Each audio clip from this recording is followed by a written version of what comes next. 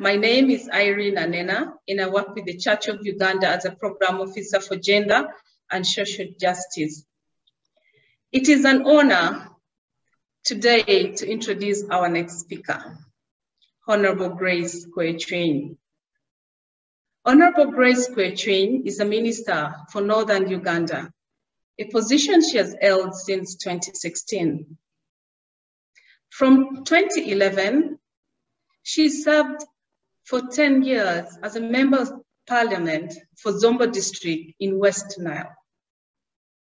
Honorable Grace has served on the Navy Diocese Finance and Planning Committee and currently chairs the construction committee for St. Stephen's Cathedral in Navy Diocese.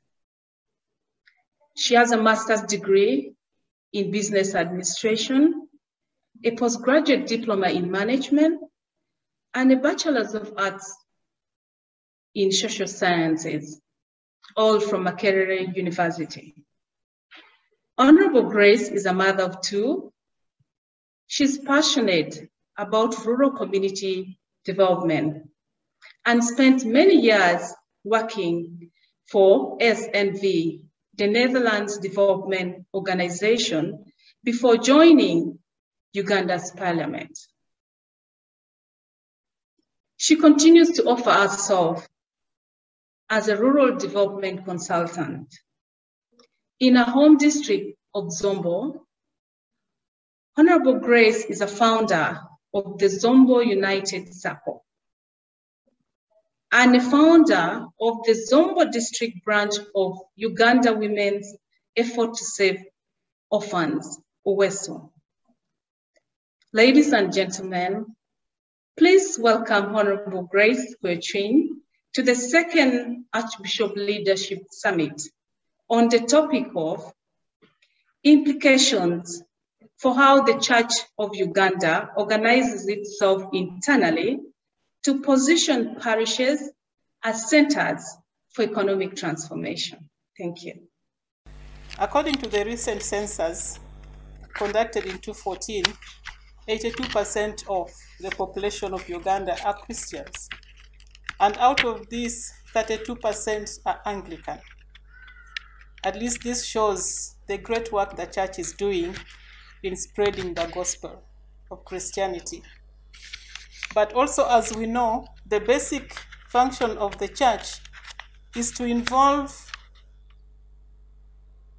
the Christian in every facet of their lives, holding true to the mission that Christ led. Christ looked at the needs of the people, provided it, and then began to preach out of the good deeds. Rick Warren suggests that the church functions are worship, fellowship, discipleship, ministry, and mission. And this is also backed up in the Bible. In Matthew chapter 22, verse 37 to 40, the Great Commission in Matthew 28, 19 to 20. But I wanted to go back to the origin, the historic perspective of the Protestant work ethics. The Protestant work ethics concept in theology, sociology, economics, and history asserts that hard work and discipline and frugality are a result of a person's subscription to the value exposed by the Protestant faith. I have actually also come across this where people say Protestants are very hardworking. Protestants are very committed. But let's see how it goes. In the olden days, in the 16th century, the work of the Protestants contributed to the banking in Europe. And in the 18th century, the Protestant merchants' families began to move into banking, into trading, into business in Europe.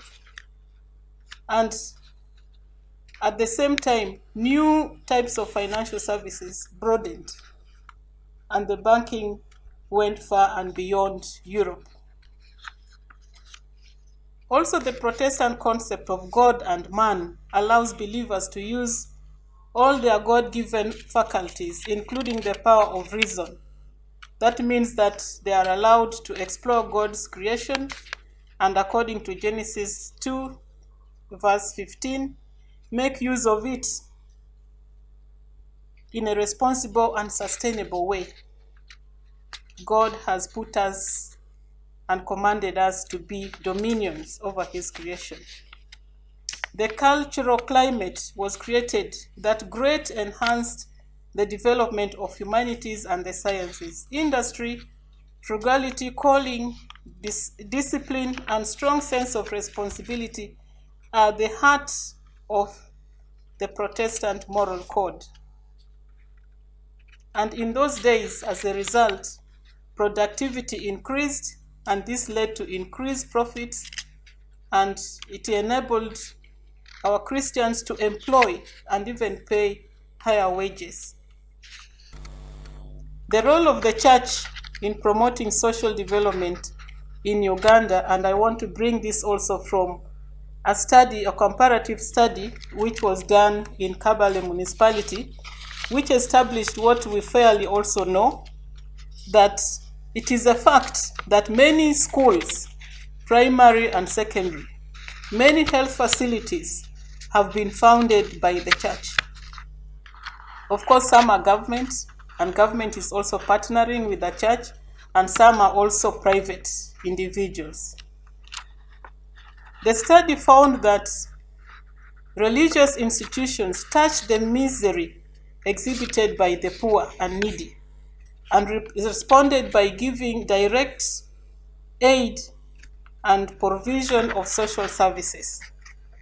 The study presented ethical principles that should guide development, and these included the common good, the preferential option for the poor, the beneficence, stewardship, distributive justice, and sanctity of life. These values are cherished by the common people. And actually, if you go to a religious-based or Protestant facility, you'd find the values there. You feel different. You feel serene. You feel appreciated. You feel loved. You feel it's different from other facilities. And for me, this is a great investment that the church needs to take forward. The study recommended two things. One, provide chaplains in schools, especially because we have to nurture, we have to make our youth grow in faith. And the second one is for the church to encourage local contribution, involve the local people in planning for their needs. I think this is very, very important, because as we take on the mission, as we spread the word of God, what about the need? And I had referred to it earlier on, even when in the time of Jesus, Jesus took care of the needs of the people. The prevailing situation, therefore, is that the church and its Christians can contribute a lot to human progress. From the old and even now, there is a lot of activities which can support this. In Uganda, the church has established key educational facilities, schools. On the weekend, I was in Lango Diocese, where the church was saying, how can we bring back the glory of the schools, the Dr. Bote College, the Mvara Secondary School, the King's College Budo? How can we bring the glory of those days so that we can support the needs in education of our children? Same with the hospitals. There are also other programs, for example, the Compassion Program, which is emphasizing on supporting the needy and bringing them out of poverty. The needy children are educated so that they can get employed, so that they can stand on their own. Then we also have the Kingdom Development Organization, KIDO, which is stimulating mobilization of resources in the communities to support education and also to support health of the Christians. The church also has property, land, The church also has the church house, for example, here in Kampala, guest houses in the diocese, projects in agriculture, poultry, dairy, and so on. But I need to say here is that we need to do more than we are doing. We are not doing enough yet. And I want to appreciate the church that in 1974, the Church of Uganda established an advisory office of the Provincial Department of Planning, Development and Rehabilitation in Socio-Economic Development to the Archbishop then. And the main aim, the strategic objective here was to transform Church of Uganda into a facilitator, the planning, development and rehabilitation, into a facilitator of socio-economic development interventions in the church to help God's people get socio-economic empowerment and dignified livelihood. So when the church is doing all this, what are our problems? The European Christians were great leaders and businessmen and political leaders, but in our today church, much as we have great political leaders and business people among us, down at the parishes, we have big challenges.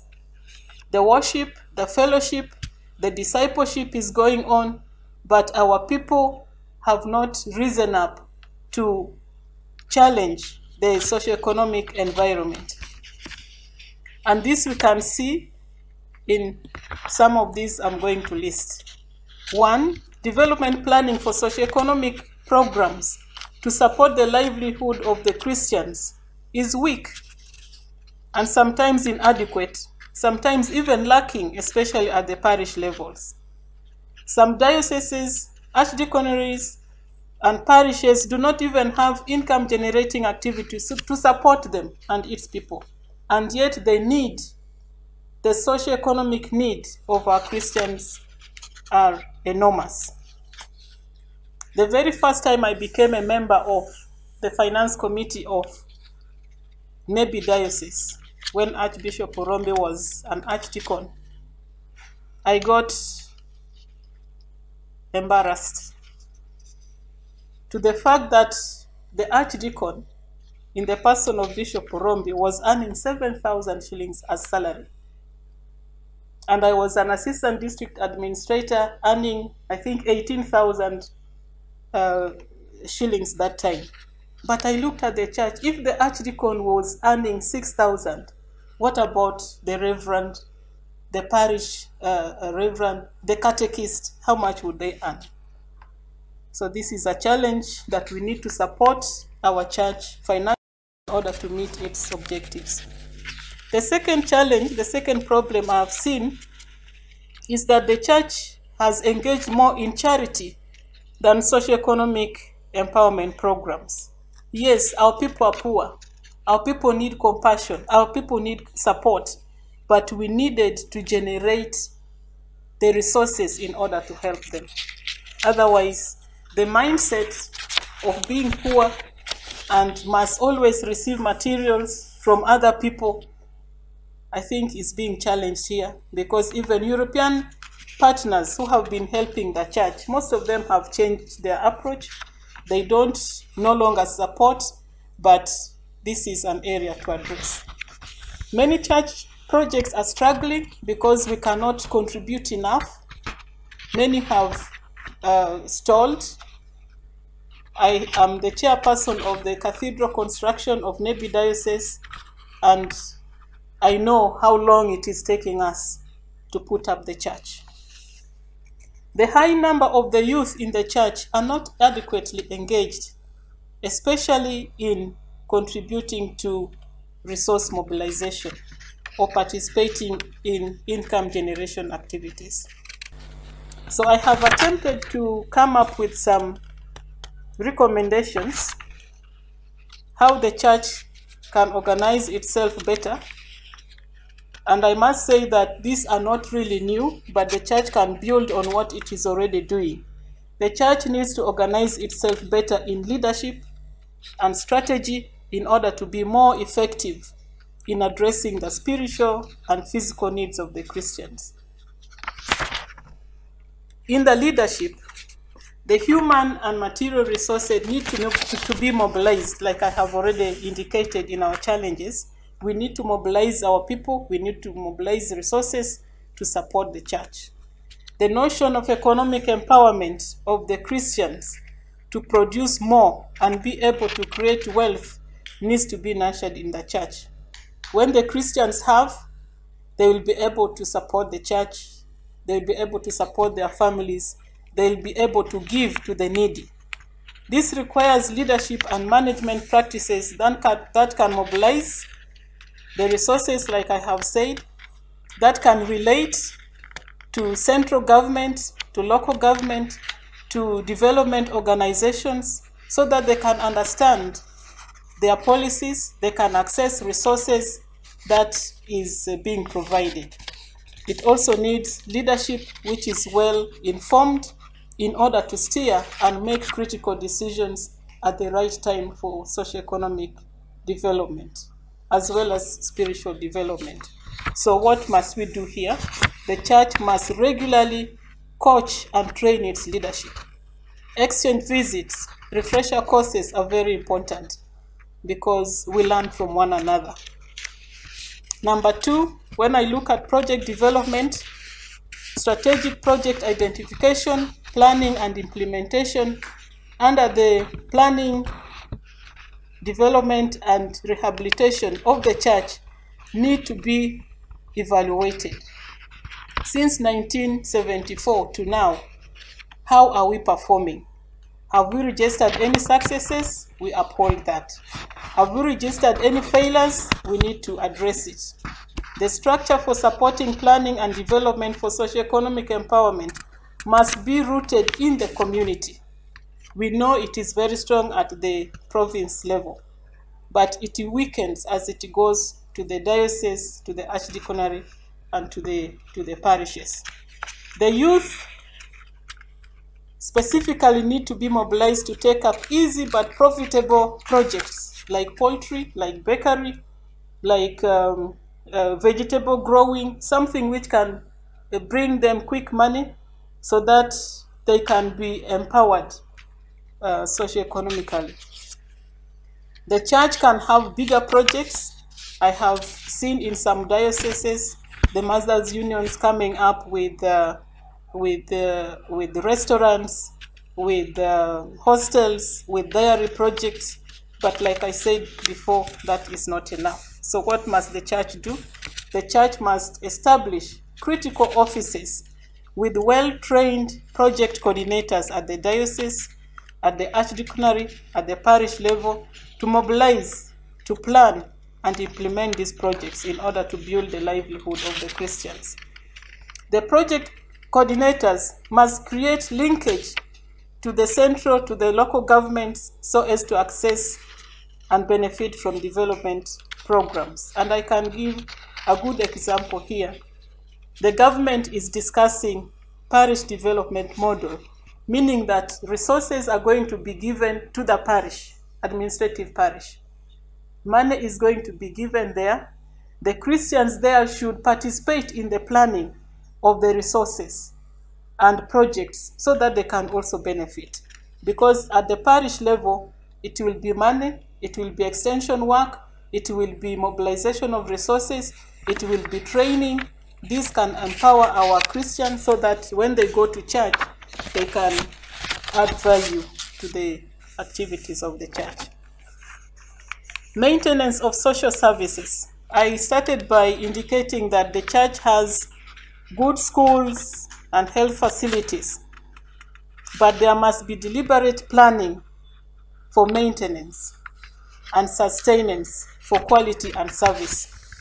It is absurd sometimes when we go to our facilities, we don't get the quality service. But this is an area which can be promoted. The values of common good, the preferential option for the poor, the stewardship, the love, the sanctity, which we show to the people who are clients who come for services. is very, very important, is unique, and the church can promote that. Once people are attracted to the quality of service and the godly values in these services, they'll develop a sense of belonging and ownership to these projects and support them. So the church must organize effective management boards that can provide a foresight and develop strategies for maintenance and growth and enforce and implement them. The next point here is accessibility to financial services. This is a very important facility in the local areas, but also at the higher level. As you have already said, there is a big need to mobilize financial services to promote the church development. The church requires a lot of financial and material resources to support and implement its program, whether it is missionary or pastoral work, whether it is salaries to its employees, whether it is projects, whether it's construction of church houses. The church should establish savings and credit cooperatives and at parish levels to provide accessibility to finances for income generation and also economic activities of its members. The church should also establish development funds to support its infrastructural programs. My next point is about relationship with business, political, and civic leaders. Like we observed earlier on, many Christians are too busy minding their businesses to make ends meet, but occasionally, of course, go to the churches. These Christians are blessed with resources and ideas, and we should exploit these resources. The church leaders should deliberately build a relationship of trust and tap from these political, civic leaders and business communities in order to mobilize resources. My next point is about discipleship and mission. The church mission and discipleship is challenged by the current demands and lavish and quick lifestyle especially of our youth. The church should recruit the youth in the church leadership, recruit and train them, and strengthen the existing chaplains, for example, in secondary schools, in organizations, and also put youth leadership in the communities so that we can nurture our faith and our mission. So in conclusion, the church has a responsibility to provide a holistic support to its Christians. The church must always organize itself and remain relevant to the changing environment. And I like that even now in the COVID situation, the church has organized itself, and I'm sure many people are now having meetings through Zoom, and the youth especially will be able and happy to participate in the Zoom programs. The environment is continuously changing, and the church must also continuously change, but must not forget its focus.